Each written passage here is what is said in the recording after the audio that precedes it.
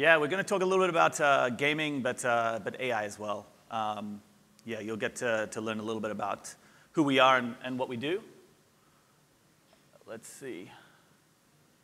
OK, so I guess to kick things off, who here has heard of Aethir before? Put up your hand if you know or have heard of Aethir. All right, a couple of hands. That's always good. Long story short, we'll get into this, but we're a GPU cloud, right? A decentralized GPU cloud.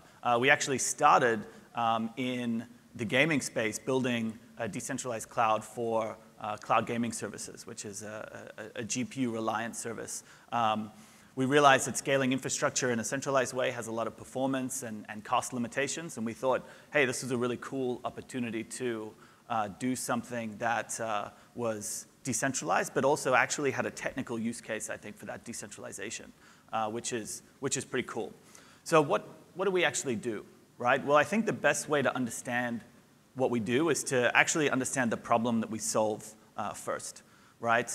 You've seen big personalities in the space like Elon Musk come out and say things like, GPUs are harder to buy than drugs, right? You've got people like Zuckerberg purchasing just over $10 billion worth of GPUs at a single time, right?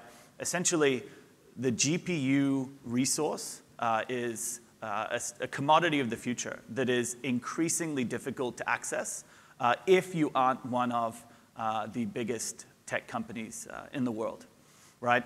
So we kind of looked at this problem pretty closely at Aethir, and we kind of broke that problem down into these four key pieces, right? The first, of course, is buy pressure, right? All of these big tech companies, whether you're an OpenAI or a Google or a Microsoft or an Anthropic, you essentially have an insatiable appetite for compute, right?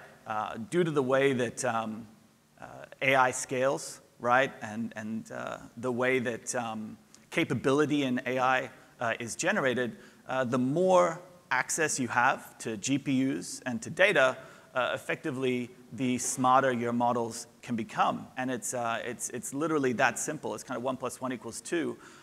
So much so that the more money you have, the more likely you are to win this race. And it's arguably the most important race in human history, right? So you have this buy pressure that isn't going away and is essentially insatiable.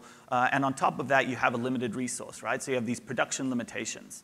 NVIDIA is effectively the only company that's producing the chips that the companies like to build on at the moment, and they can't obviously produce enough.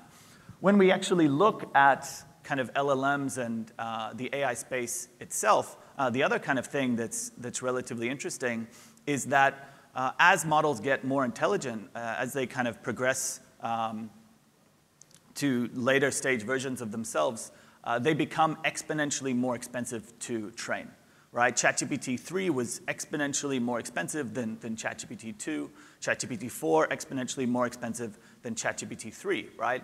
And that expense is a factor of how much compute is required to train the models, how much data is required to train the models. But what we're seeing is this exponential increase in the requirements to train later stage frontier models. But within that same period, we're not seeing an exponential increase in the amount of compute provided to the market. We're not seeing an exponential increase in the performance of the chips that are coming onto the market. So you kind of have this widening gap between the requirements of later stage models and the amount of compute that exists, right? And then throw onto that the fact that there's more and more of these companies fighting for space within the frontier model ecosystem, and it almost seems like a losing battle from a compute perspective, right? But the part of the problem that Aethir chose to focus on was really the efficiency issue, right? You have a huge amount of this compute that's existing in data centers owned by different tech companies, kind of distributed all over the world, right? And how well are companies managing that compute? What's their utilization look like, right? And what we realized was that actually companies are pretty bad at managing this incredibly expensive resource, right? Downtime is just going to burn a hole in your pocket incredibly quickly, especially considering this is the most expensive compute that there's essentially ever been. So we looked at that and we built Aethir, right? We're a decentralized enterprise-grade GPU cloud infrastructure for AI and gaming companies.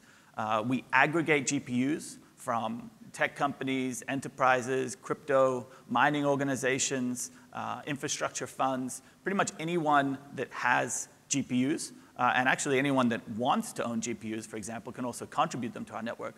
But we are like an infrastructure layer that aggregates and collects all of this GPU power all over the world and makes it kind of more accessible for companies to access, particularly more accessible for those companies and builders that are not just Google or an OpenAI, for example.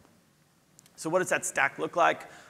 Pretty basic. Obviously, you've got all of these GPUs coming from the different GPU providers. They aggregate into our cloud, and then Aethir makes those accessible to companies all over the world. From a product perspective, what does it look like?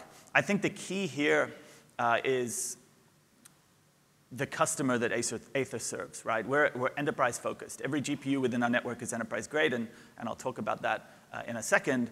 But enterprises don't like to have to learn new things, right? And there's no reason to reinvent the wheel when it comes to accessing GPU resources, right? So this dashboard and the way that you actually onboard GPUs from our network is probably the exact same as it is across any platform that does something similar to us, right? You choose a location, you choose the type of GPU, you choose how long you want it for, and you choose how many you want, right? The only difference between our platform and others is, of course, that you make that transaction in ATH, our native token.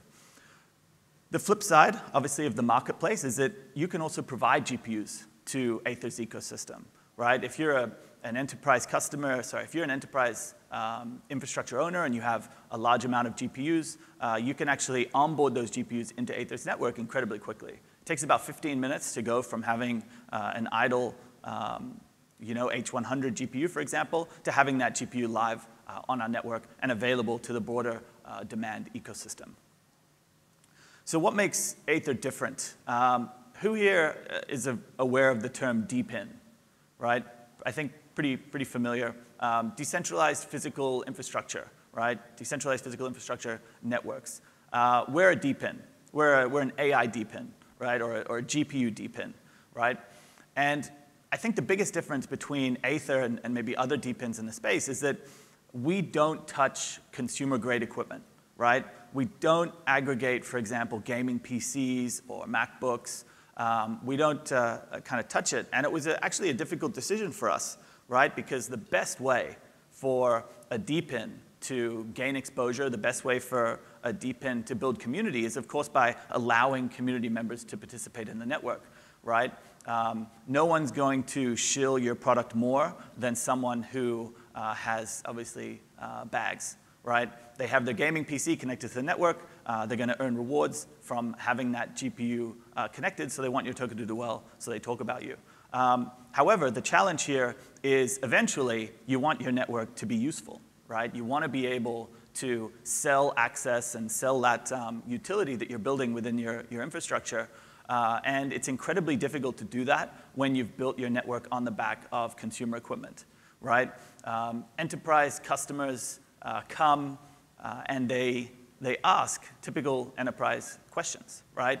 What is the uptime of your network? How do you guarantee performance, right? How do you maintain the quality of your ecosystem? And if you have a bunch of consumer GPUs, right, and you don't own them, it's very, very difficult to go to one of these enterprise customers and say, hey, I can guarantee that that GPU that's sitting in someone's living room isn't just going to be shut down at night because they're saving on their power bill. Or this GPU will remain accessible even though that user is maybe having a YouTube binge and their bandwidth is throttled, limiting our ability to kind of pull compute from that network, right? So despite the fact that it was actually a much more kind of difficult process for us, initially, we chose to be entirely enterprise-focused, right? So every GPU within Aethir's network is enterprise-grade, contributed through a data center or through enterprise-grade network infrastructure. And that means that unlike a lot of kind of deep-ins in the space, we're 100% capable of servicing the requirements of the biggest tech companies in the world. And that's one of the reasons why we've been able to drive such strong revenue within the crypto space, despite the fact that we are a decentralized hardware network. So what do we have within our ecosystem?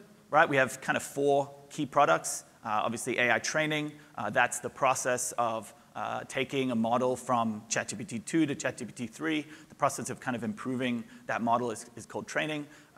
We have the largest collection of enterprise-grade, high-performance compute infrastructure that allows us to do a huge amount of large training runs in a way that aren't possible on any other network within crypto.